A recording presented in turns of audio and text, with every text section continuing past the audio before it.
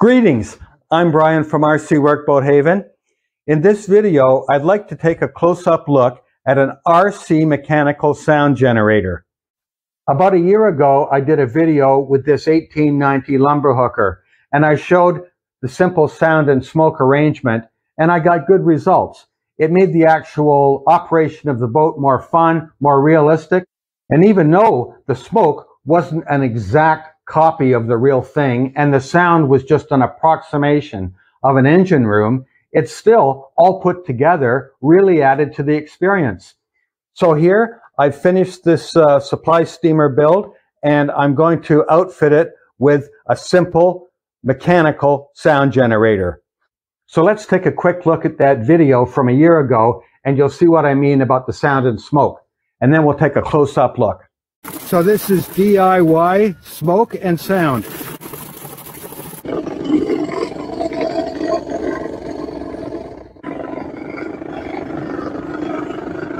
Oh my God, is this thing actually running on gas?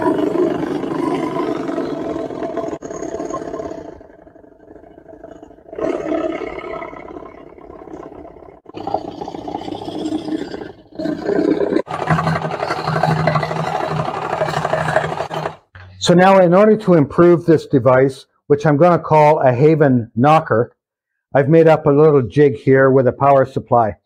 For power, I'm going to use a motor speed control. This is an eBay item, $5, free shipping. And I've just made a little box for it. For the battery, and that fits in the back like this.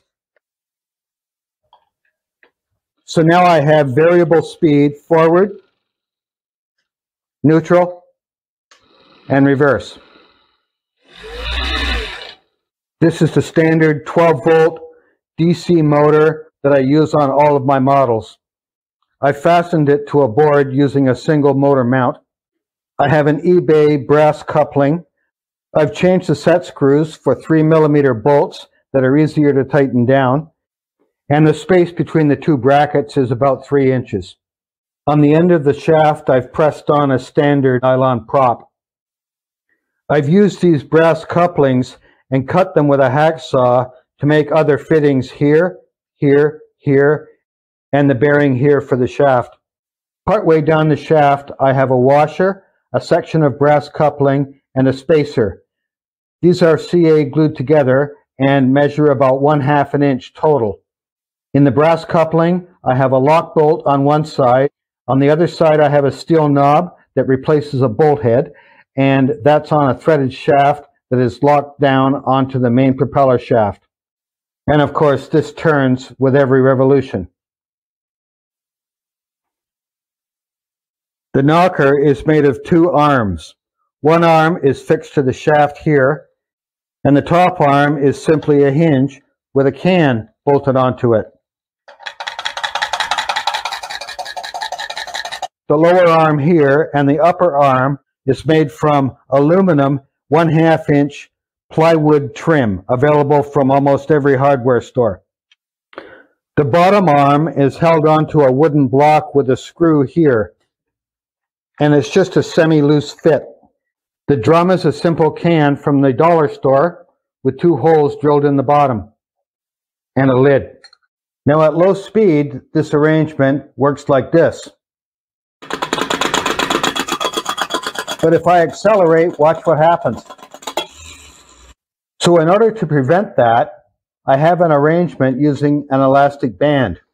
On the board I have screw eyes, and the eye has been wrenched open, and I can adjust the elastic band along these eyes to get the right tension. So here the can is in the up position, and there's almost 0 tension on the actual arm. And that means that there's no tension on the shaft or the motor when it turns. So now I can go slow and fast. So now the next step is to take off the lid and add in small objects inside the can to create a secondary vibration. So let's try 3 steel balls. Replace the lid, and let's listen to that.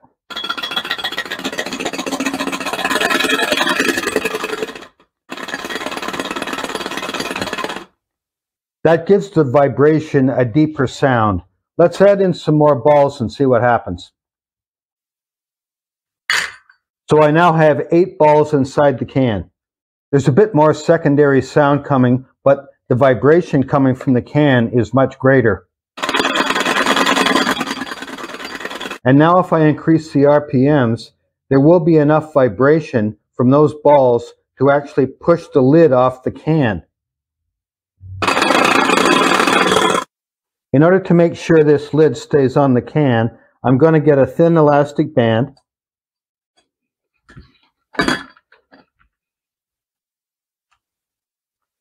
And I'm going to arrange it like this.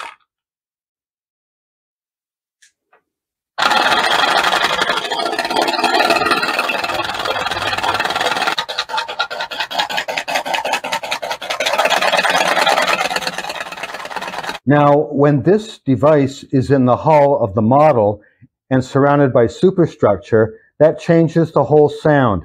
So let's put a bucket over it and listen.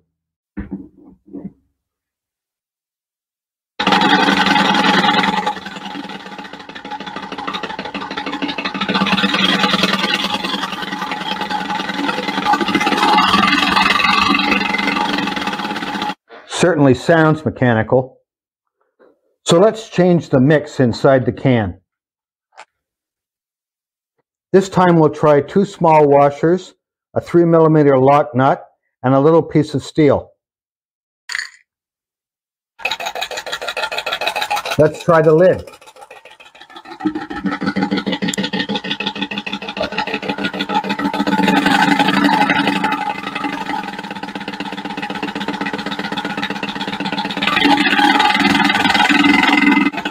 Sounds a bit like an old tractor. Now with this combination, there's a lot less vibration because there's a lot less weight inside the can, and yet the sound is still very intense. So let's try something else.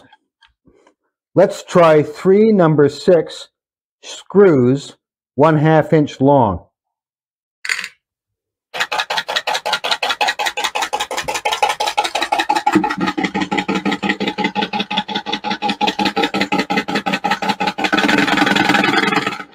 That does sound a bit softer.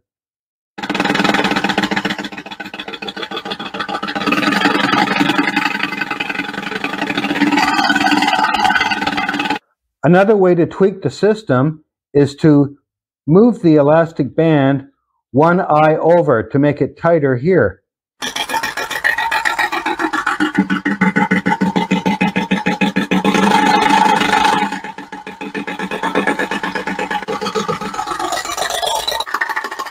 So here it is, the Haven knocker. It only uses about 5/8 of an inch of shaft space. Now this Haven knocker is very easy to take apart. Just loosen the set screws here, and the top arm just comes apart. The can is held on with 3mm nuts and bolts, and the head is on the inside. The arm is easily cut out of the U-channel using a hacksaw. I put this end of the U-channel in a vise and compressed it so that it would fit inside the bottom arm. I have a piece of aluminum angle here that's bolted into the bottom arm. And the idea is for the bottom of the can to clear any of the lock nuts that I have on my couplings. So now the only spinning part that hits the bottom of the can will be this knob, which could be the head of a bolt. The can striker bolt and the lock bolts are easily loosened off, and the shaft is backed out.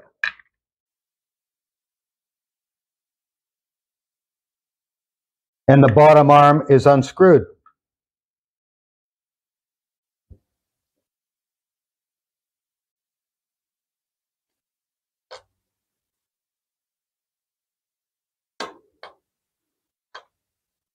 The distance between the shaft hole here and the hinge hole is approximately 2 inches. So let's mount this Haven knocker into the supply steamer. And looking inside, I have the shaft backed out about 1 inch. I've epoxied a bank of eyes onto the hull. They've all been opened up for my elastic band adjustment. And here I've epoxied in a block of wood that holds the screw for the bottom arm. So I set the bottom arm in position and then get my knocker assembly and slide it on like this. The shaft has a small flat on it, and I bring it through and attach it onto the universal joint.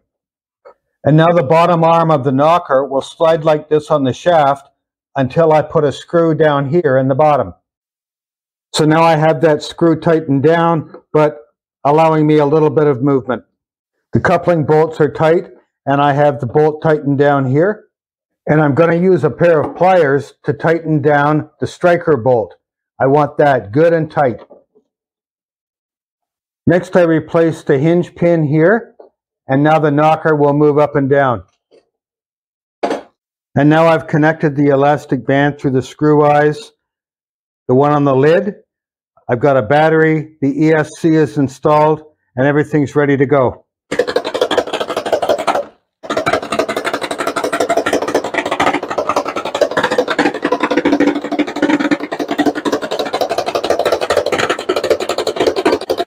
Now, of course, when this model is done at the lake, the water will be up to the water line, and that will muffle the sound and change it a little bit more.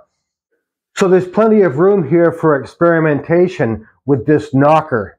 And I hope that this video shows enough detail so that some of the viewers might be inclined to try to make an improved version. And that's the whole point of it. Thanks for watching.